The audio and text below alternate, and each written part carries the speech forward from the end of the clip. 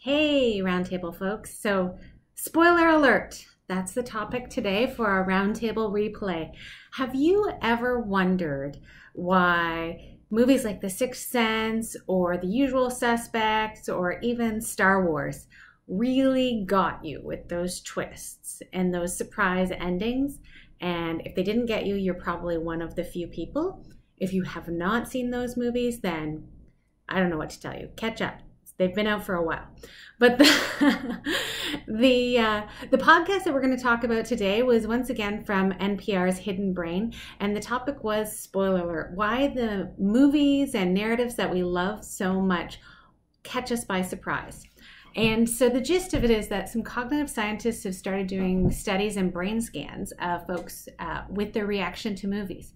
And what they've realized is that movies give us a great insight into the cognitive biases that we as humans generally use. They talked about anchoring bias, about confirmation bias, hindsight bias, all sorts of them. The one that I really clung on to and found fascinating, however, was anchoring bias. And that's our natural human tendency to get one or two data points and then cling to it and stick with it. And that becomes the story that we tell ourselves. It might be about another person, it might be about our particular experiences, but we are anchored in and locked into that point in time. And so why it really resonated for me was we do some work at Roundtable around releasing the tapes, letting go of the mental stories that we tell ourselves. And so that anchoring bias really kind of resonated.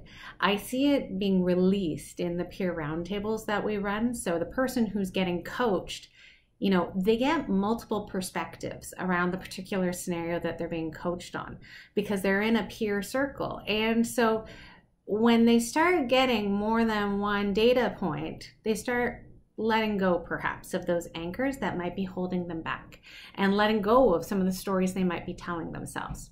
And likewise, for the people who are coaching, the peer coaches, they themselves are developing mental models and shortcuts to avoid having anchors around particular situations because they're developing their listening skills to what we call a level 2 or level 3 listening level. So they're listening not just to hear the story or connect with a particular point in time that connects back to them.